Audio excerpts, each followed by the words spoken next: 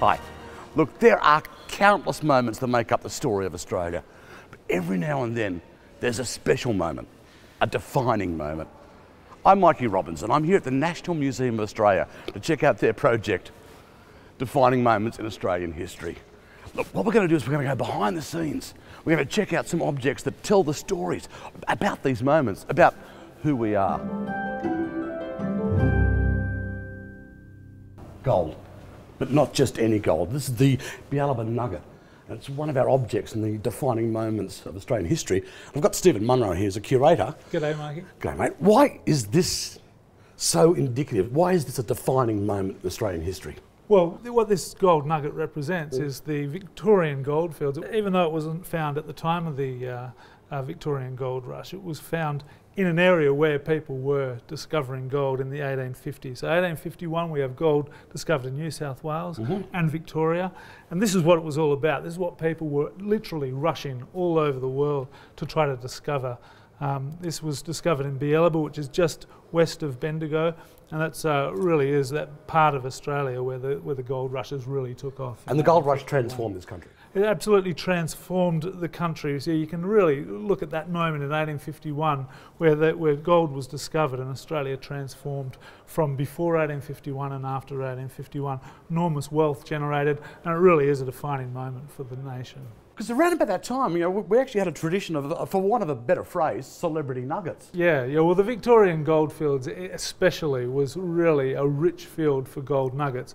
We have the Welcome nugget, which was found in 1858. So this is in the early stages of those gold rushes near Ballarat. It's a 69 kilogram gold nugget. I mean, that's just enormous compared to this even. 10 years later, the Welcome Stranger was found, and that made world headlines as well. I mean, that's still considered one of the biggest gold nuggets ever found. Apart from being an object that signifies one of our defining moments, there's a great story about how this nugget was found. Arthur Stewart, he's a sheep farmer from the Bealiba region. And this is like in the 1950s? This is 1957, so it's about 100 years after the full gold rush. And you know, it's an area where gold had been found previously, but he was riding along on his bike because his car had broken down. He was on his pushy? Yeah, he's on his push bike riding along, so he's had a bit of bad luck. The car's broken down, riding along, and then his chain's broken as well. So, you know, what sort of bad luck's the guy having? He's on the side of the road trying to fix his chain, and then he sees something on the side of the road. What's that? Look, a bit of a gold glint. Goes over, digs it out with his hand. He's got a 600 gram gold nugget that he pulls out. He walks down to a stream just near the road, washes it off. There it is, he's found gold, a 21 ounce gold nugget. And so he's gone from having a run of bad luck to, you know, literally having that good fortune. We've chosen the gold rush as a defining moment because, well, it did shape our nation, particularly when it comes to population. How much did the Australian population explode? Well, in Victoria, for example, I think they went from a population of 77,000 or so to 500,000 within 10 years. It built the city of Melbourne. Yeah, Melbourne, and then cities like Ballarat and Bendigo, you know, grew. But we also had immigration, obviously from the British Isles, but China as well, and a lot of Chinese migrants came out during the gold rush. There was Americans who came out and other European countries, so it did really change the demography and the population of Australia. Well, that's my point, is Dex, you could say that the gold rush was the birth of multicultural Australia. Yeah, you could say that. There's no doubt that that did add a real influx of people from countries that probably would not have normally come here for that. What do you feel personally, you know, when you look at this amazing object?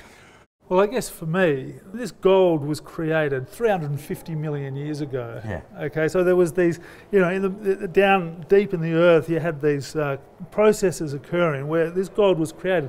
And then about 65 million years ago, there was erosion and so forth. So there was, and the rivers started carving through these granite sort of rocks where this gold was held and deposited it in streams and into creeks and so forth.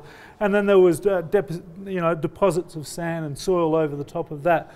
And it's only then 65 million years later that people have come across this, and it's like the earth basically producing this wealth, and then humans, rushing from everywhere. Thanks for watching, but it doesn't end here.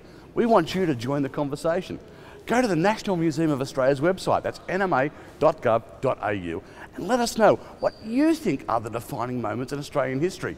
We'd love to hear your opinion. Once again, thanks for watching. See you soon.